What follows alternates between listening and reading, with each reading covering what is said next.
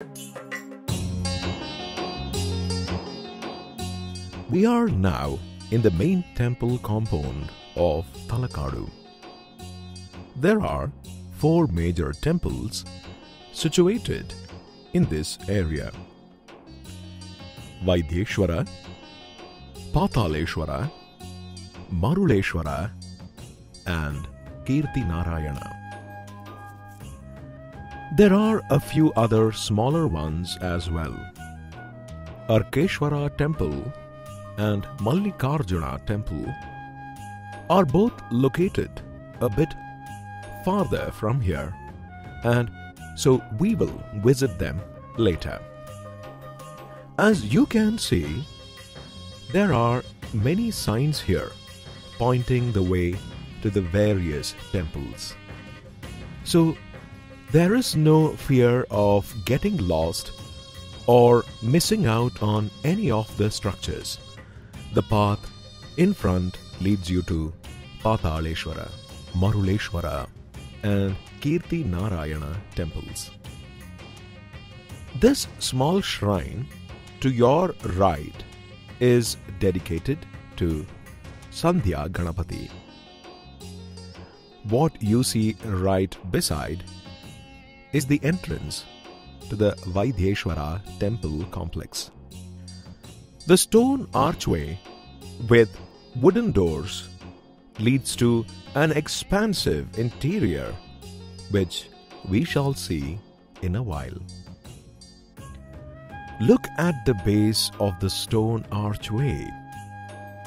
Notice those images of mythical creatures carved there. There is also a carving of Lord Ganesha at the top center of the archway. These and other features reiterate the Chola legacy because Vaideshwara temple was constructed during the 14th century by Chola kings.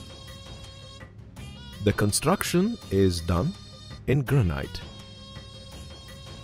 The golden gopura that catches your attention as you enter is the main shrine.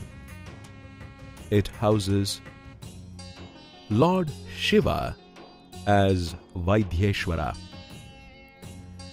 The smaller shrine is of Shakti Ganapati. And of course, there is the stone statue of Nandi, the holy bull and vehicle of Lord Shiva.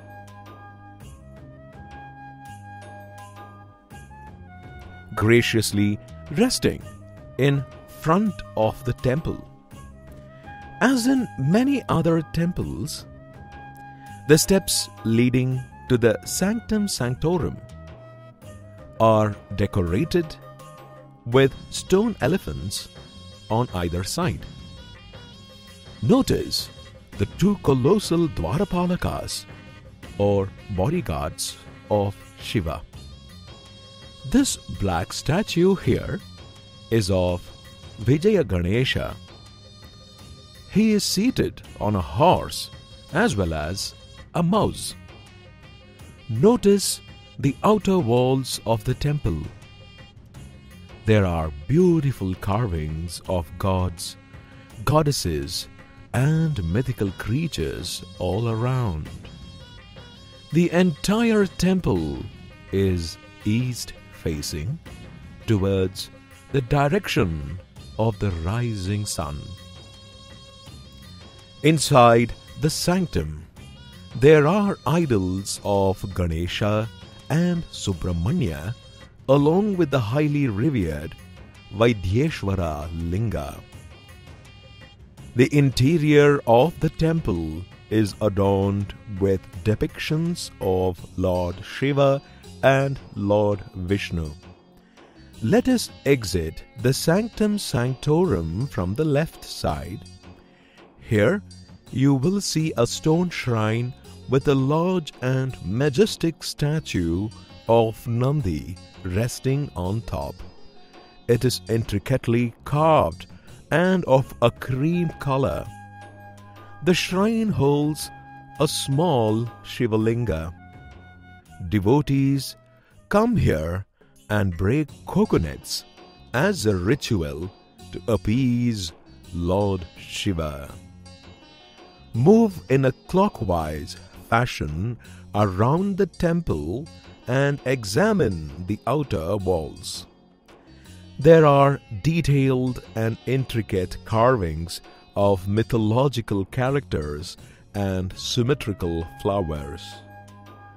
The beauty and skill of Chola architecture is wonderfully expressed through these stone carvings. At the back of the temple, there is a line of 5 Shivalingas representing the Panchalingas. These lingas are seen facing many pillars that hold up the temple structure. Examine each pillar carefully. You can see that they are all uniquely carved with images of gods and goddesses. Some of them even have the image of Nandi carved on them.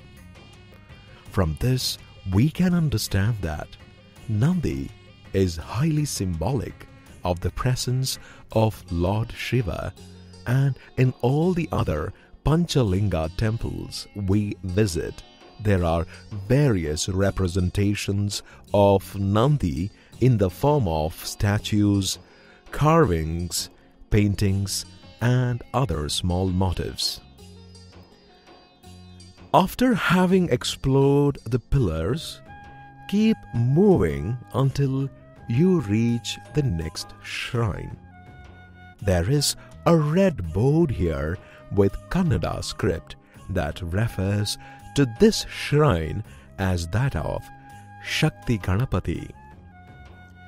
It is said that there are 32 forms of Lord Ganesha. Shakti Ganapati is the 5th form out of the 32. In this form, Lord Ganapati appears in a tantric seated position with 4 hands and embracing Shakti Devi, who is seated on his left knee, giving power to all. Shakti Ganapati represents the primordial element of space.